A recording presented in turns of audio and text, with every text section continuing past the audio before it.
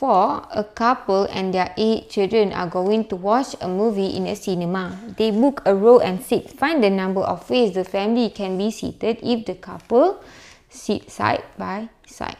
So couple 2 person, 8 children, 8 children.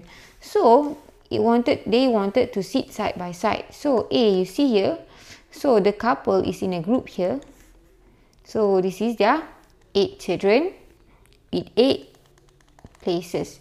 Since they must be seated together, so we see here we consider this group as 1.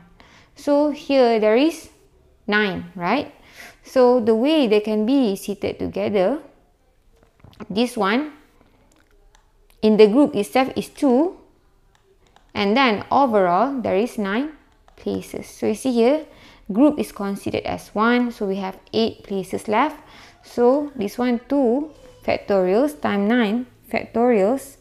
So here you 7, 2, 5, 7, 6, 0. Or you see here there is 2 places for 2 person. So 2p2 times.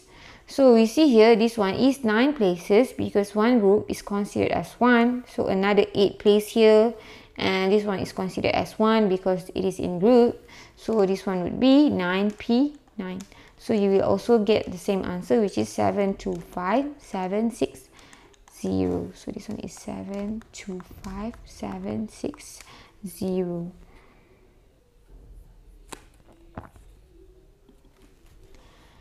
B.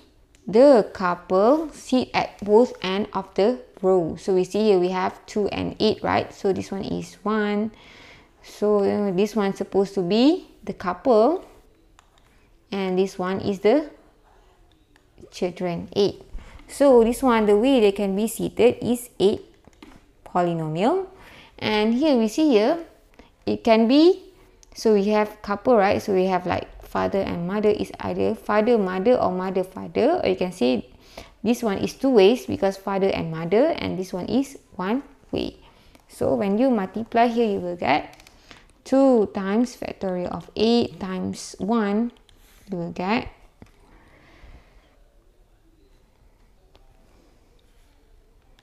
8640. So you see T1 is also equal to 2 factorial times 8 factorial. So this one is basically the same thing. You will get 8640.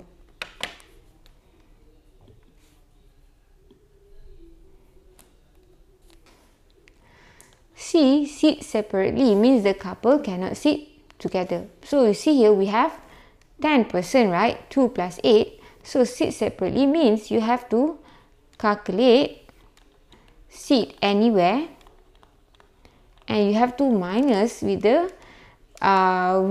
ways of they can sit together. So sit anywhere means you have 10 places, right? Because 10 person for 10 place minus, so sitting together, sit side by side is this one. You see here, do you see, remember the one we did in A? So sit together means, so 9p9 times 2p2, or you can see back what we did in A. So here you will get